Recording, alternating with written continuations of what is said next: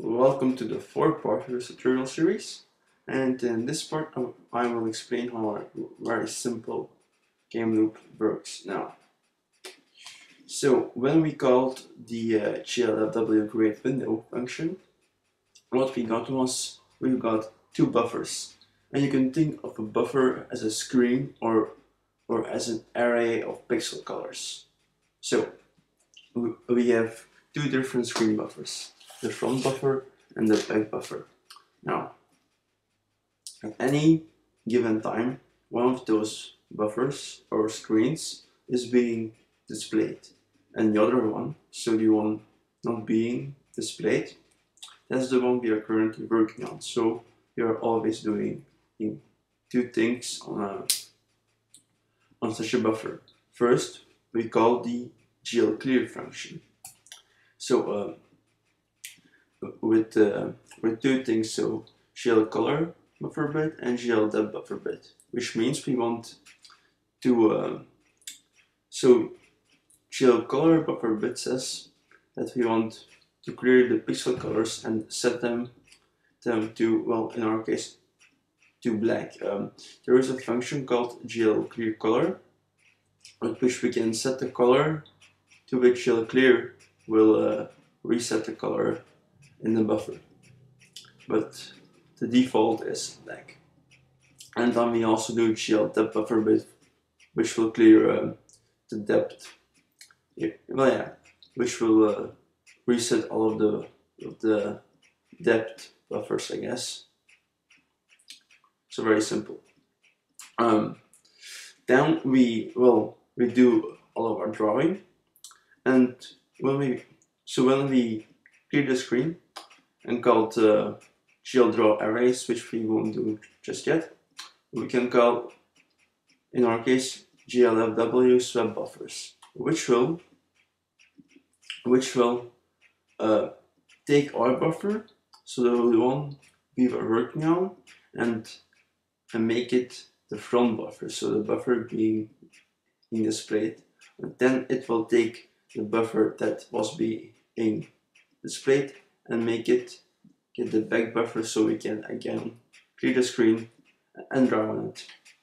And that basically happens like dozens of, well, not thousands, well, in our case maybe thousands since the time a second. So that is actually our FPS, the speed at which we can swap the buffers. So the speed at which we can clear a buffer, draw on it, and swap it. Now let's create a render system class. So let's actually take this running. So line running equals exclamation mark, whatever. And you can put this actually before all of our drawing code. And then let's add a new file and name it. Oh yeah, by the way, so if you run this now, you just get a black screen, and in your Get Gear Manager for now, or actually never mind, I'll show it later. So create your game, and so create a new class, and you can name it render system. And this will be again a singleton class. So simply name it class render system, and again it will have the constructor, and the structure will be private and public, and it will have static void get render system and static void. So sorry, this will be render system at and void destroy render system, and don't forget the parentheses. And our destructor and constructor will be render system and What's oh that? What I need to do? Render system. Okay. Let's implement them. So our constructor and destructor for now will have nothing in them for now.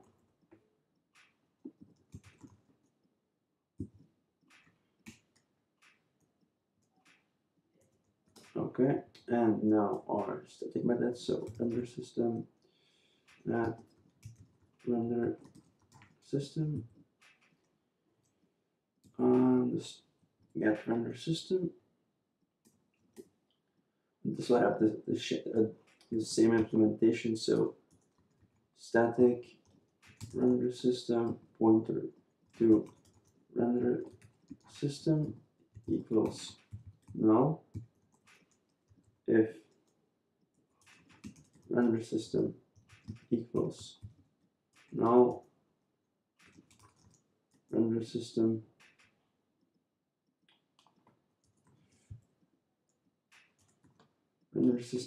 equals new render system, and then let's return our render system, and to destroy it simply do void render system, destroy render system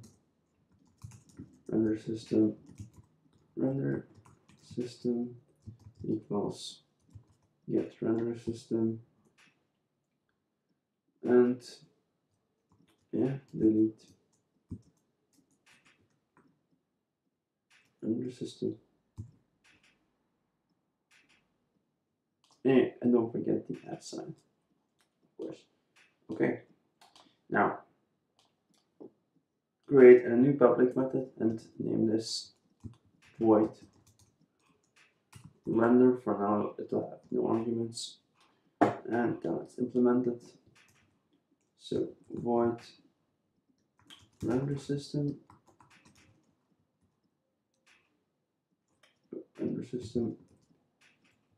render, and so inside of this we will do all of our rendering. So we will call first off the Geoclear method, the Geoclear function. So Geoclear, oh, and don't forget to include, of course, GLW. So include glf/glf3.h. So then Geoclear GL color buffer bit, and of course GL depth buffer bit, and then of course swap buffers GLF W swap buffers, and then let's also create our window inside of this GLF window pointer to underscore window. Now we can initialize this variable in our with our constructor. So simply do window GLF get current context and swap buffers window, and that one function Geoclear color. Let's call this in our if statement in the get render system. So Geoclear color, and normally the RGB values range from 0 to 255, but in OpenGL they range from 0 to 1. So let's just set it to white, so everything must be at full intensity. So 1.0, 1.0, 1.0, and 1.0. This will be white. Okay, so now let's create our render systems for the internal game manager class. And then let's create, so first off, let's include our render system. So include render system .h.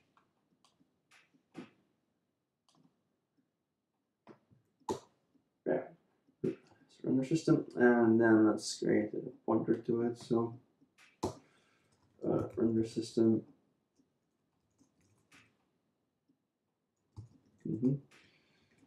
And render system, and we can initialize this in our list, of course. So yeah, so for now let's just do render system,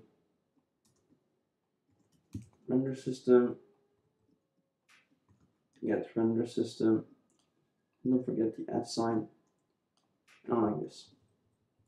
Okay, so now we can get rid of this code.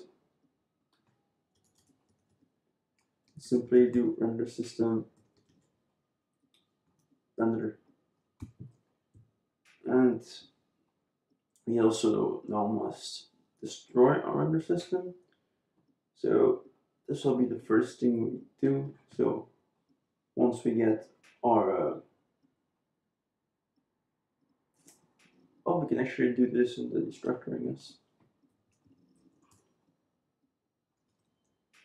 Yeah, so simply do render system.